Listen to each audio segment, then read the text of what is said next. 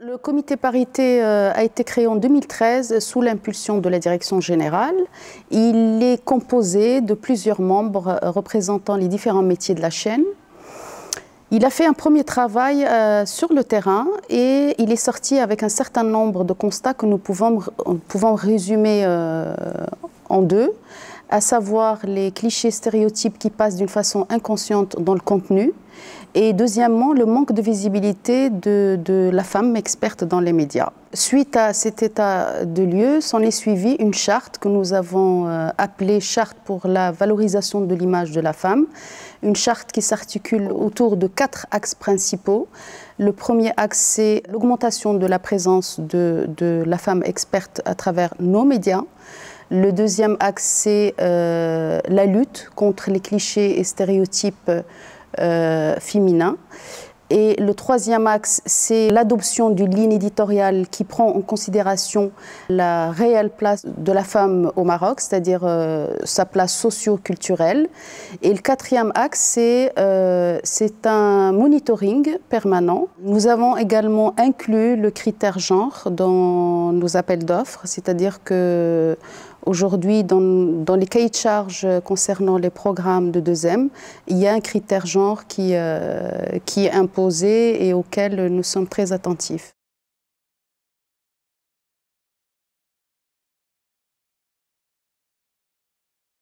L'adoption de la charte valorisation de l'image de la femme est venue renforcer la ligne éditoriale existante déjà de la chaîne concernant les sujets de la parité et particulièrement l'image de la femme. Ensuite, le critère genre qui a été imposé dans nos cahiers de charges, notamment en fiction, puisqu'on sait que ce sont les programmes dans lesquels un certain nombre de clichés, stéréotypes passent d'une façon, comme j'ai dit tout à l'heure, inconsciente.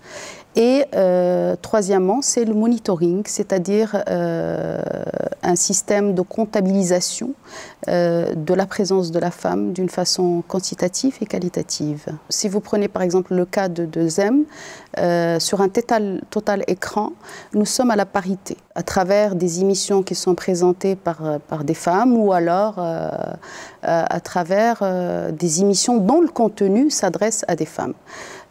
Au niveau de la direction de l'information, nous sommes à une parité totale, que ce soit pour les journalistes ou bien les rédacteurs en chef. Mais nous avions une faiblesse sur les émissions, on va dire, politiques, économiques, culturelles ou sociétales. Donc, pour remédier à ça, nous avons décidé, c'est un engagement d'ailleurs qui a été pris, de faire un répertoire que nous avons voulu, numérique, et que nous avons décidé d'ouvrir à l'ensemble des journalistes et professionnels médias au Maroc. Donc, Expert.ma a vu le jour dans ce cadre-là et il a été mis en ligne en mai 2016.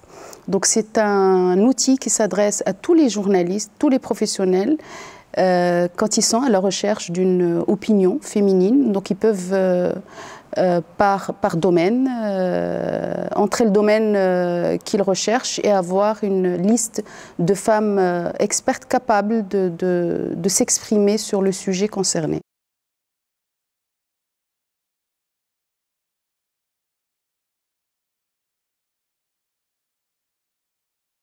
Toute démarche nouvelle nécessite un certain nombre de défis, sachant quand même que le sujet de la parité, c'est un sujet qui est porté par la chaîne depuis sa création. 2M a toujours été une chaîne citoyenne. 2M a toujours adopté cette démarche. Elle a toujours été soucieuse de la place de la femme marocaine dans sa ligne éditoriale. Le défi, je dirais que ça a été l'implication et de fédérer toutes les personnes concernées autour de ce projet, que ce soit les personnes en interne qu'en externe. S'en est suivi un certain nombre d'actions par la suite.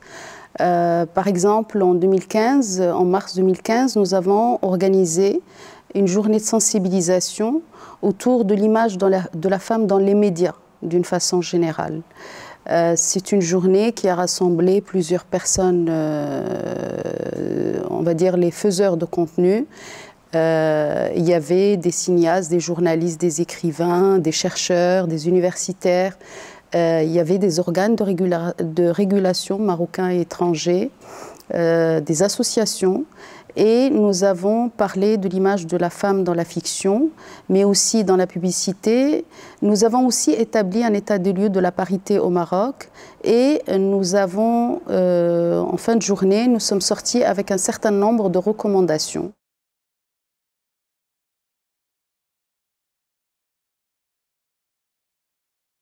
Si aujourd'hui le comité réalise des actions, et des actions qui voient le jour et des projets qui aboutissent, c'est grâce à l'implication de toutes les femmes et tous les hommes de la chaîne qui sont totalement impliqués et qui sont totalement concernés par la parité au sein de toute la chaîne.